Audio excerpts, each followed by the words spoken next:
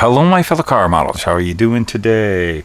We're going to take another retrospective on into the world of Scale Auto Enthusiast. We're going to look at an old copy from way back when, but this one is going to be a contest annual. There's some neat stuff in this magazine, and it's from 1989. How cool is that? So let's go ahead and get on into this one.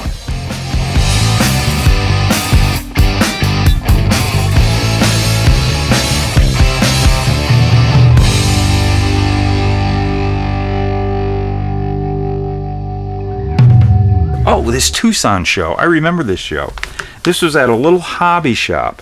And I couldn't believe, I went down to this hobby shop. I went to this show down in Tucson. And I couldn't believe that the hobby shop is gone. Let's see. As a matter of fact, oh, Michael Banner. I'll have to cover up. It probably isn't his phone number now, but he wrote his phone number in there. I remember Mike Banner. I haven't talked to him in years. I don't know if he's still around, but he was one of the who's who of car modelers down in the Tucson area. And when the big show started happening up here in Phoenix, it got the Tucson guys and the Phoenix guys, and then there was a whole nother crew way up north, the White Mountain guys, and we all started becoming a big group in Arizona, and things were going really cool for model cars back in those days. And so we were getting to be friends with these guys. Ron Heiston, I'm sorry if I'm screwing his name up. He did this. I remember seeing this. It was spectacular because there was a NASCAR sanctioned, it's still a NASCAR sanctioned track down in Tucson. It was dirt, then it was asphalt, then it was dirt again, and then it's asphalt again. The first time that it was asphalt, that's a very historic track to NASCAR Truck Series. If you guys don't know, I'll cover that some other time. So Tucson's a very important place for the NASCAR Truck Series. And just, yeah, I remember this. They were all in that store, all on shelves. There was a whole wall at this store.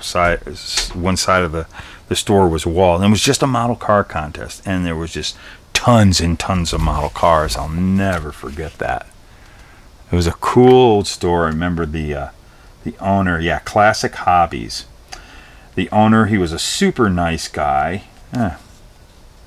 There's Mike Banner. I remember Mike Banner's 66 Nova Pro Street. But yeah, they were just super bunch of great people, man. We made such great friendships, had some really good times back in those days. Now we're on to Toledo. The Toledo Classic Car Contest. This was put on by the Buckeye Scale Auto Club, which is they put on NNL today. I believe I talked about them once, but we're not going to bring that up right now.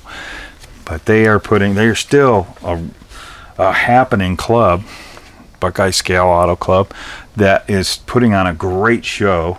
Always been some great builders up in that part of the country. I remember this Prophecy Pro Stock. Even someone did Oscar Mayer Wienermobile. Goodness gracious. Just some cool stuff. This Tom Kobrick did that, and he also did this. Look at that. That's a frickin' awesome. Looks like a Maverick. South Minneapolis. Some black and white. I remember seeing this. Someone had that beautiful, had a nice petty car.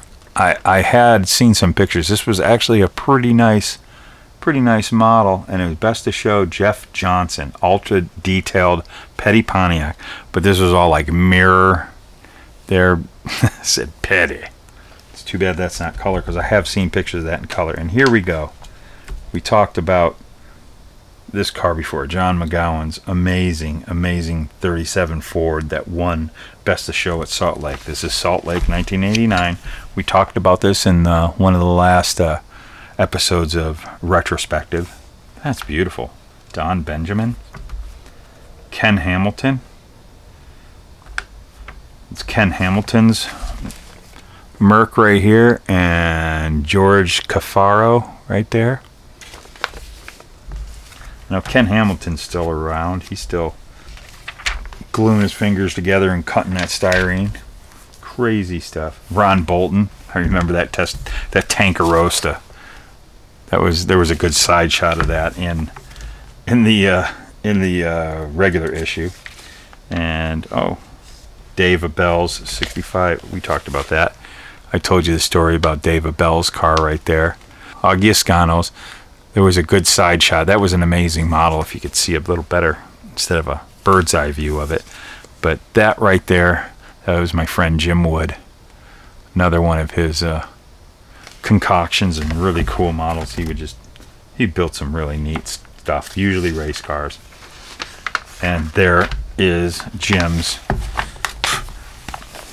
I every time I go to Jim's house, I would just stare at this model and just study it. I know it really well in my head because I want to build one day. I have always wanted to build a modified like that, and that back then there was nothing even close. He completely scratch built that. I remember when he was building it, and he started with the J2000 body. Everything else just scratch, and I believe the wheels and tires came from an IMSA race car, and just parts box pieces and stuff. And that is just, I'm going to show you guys again. It is just an amazing model. Boy oh boy, I don't know what happened to all his models. I don't know if some of his close friends got them or where they're at today, but if there was a Jim Wood model, if I could have, it'd be that one. And I would definitely keep it cased up and in a very special spot. He was someone very, very important in my becoming the model car guy that I am. Him and Tom New, super important people in my life. South Edinburgh, that is up in New England. Wow, look at that. Any of you know about the Piranha? That's some nice stuff right there. Look at that. Very cool, very cool. And there's more from that show. Wow, spectacular models. Just absolute spectacular models.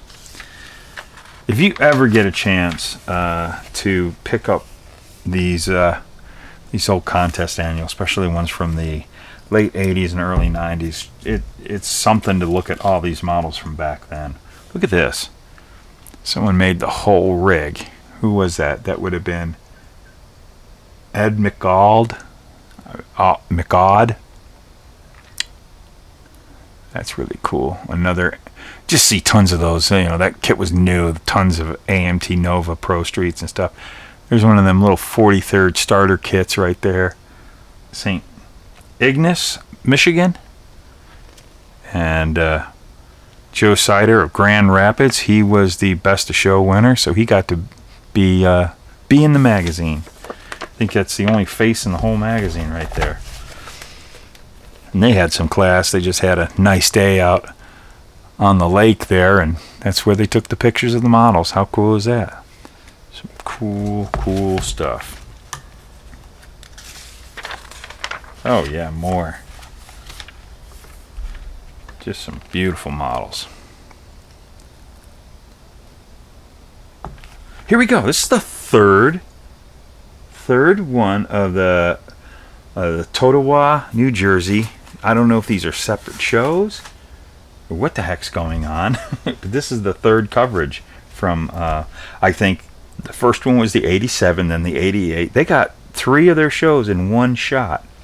And Larry Booth was there. Really cool models. Hey, what do you know? A 66 Nova. This is cool. We're 2 separate builders there. Same model.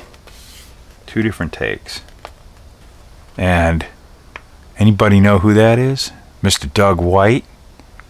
His beautiful K&K insurance car. We talked about that back when he was on the Unpodcast. I'd like to have Doug back on again and do some model building, chewing the fat one of these days. If you haven't, go check out his show on YouTube. His channel, I should say. Show channel called The Model Car Muse. It is spectacular, and it is chock full of great interviews from a lot of these guys from the past, and you want to learn about stuff about the hobby, That's a good channel to watch. I remember this. I remember this. So this is in Appleton, Wisconsin. What is the builder? Steven Cerka, C-E-R-K-A.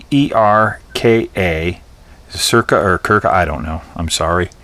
But I remember seeing that, and I wanted to build something like that. I went out and got myself one of the monogram chargers just because I'm going to do that one day. And I said that back in the late 80s, and I'm still planning on doing it. Yeah, that is freaking cool.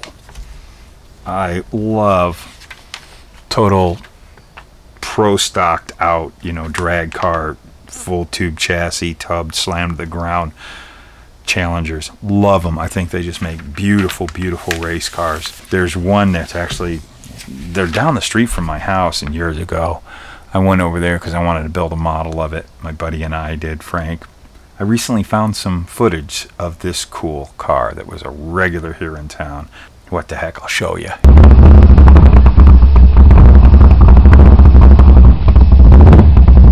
Videotape.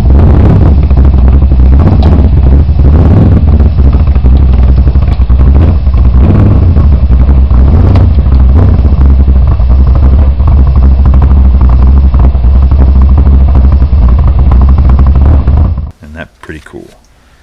Look at that. And there's that little coffin, that 32 that, look at this, oddly enough, I was going to say Chuck built this one too, but a different Chuck. Close to the last name, huh? Hey, 66 Nova. We're almost to the end here, everybody. It's a long one. All right, Clemens, North Carolina. See if there's anybody I know. I don't recognize any names yet. I remember this. There's some dude, oh gosh, this guy, we talked about this once before. Look at that, a Tide. As a matter of fact, I remember seeing this. I wanted to do a Tide IndyCar, and I never saw a colored picture of it, but I saw this one. And I was like, man, I'm not going to do a Tide IndyCar now. This guy did a Tide IndyCar. I tell you what, if I ever met this dude, you know what I'd say to his face? I'd probably say, hey, buddy. Wait, what? It's our old buddy, Hobby Dude 007. I remember when he sent me this picture because he talked about it, and I went, I remember that. You totally wrecked an idea of mine. Hobby Dude. What? No. He's been in it for a while too. We're a bunch of old guys still playing with us. There's Mark. There's another one of Mark's. See, he was Batsoning stock car models way back in the 80s. All Batson styled out. Him with his taking the tires off and get to see the brake rotors and all that. He's the king of that, isn't he? Ah! No! The granddad, we should say. The granddad.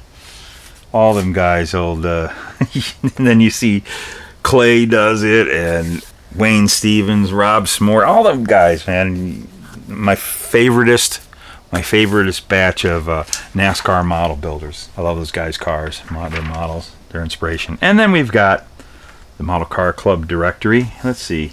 My club wasn't in that, but maybe your club is. There's probably some clubs. Just give a little scan of this and see if you recognize anything. It's just kind of interesting because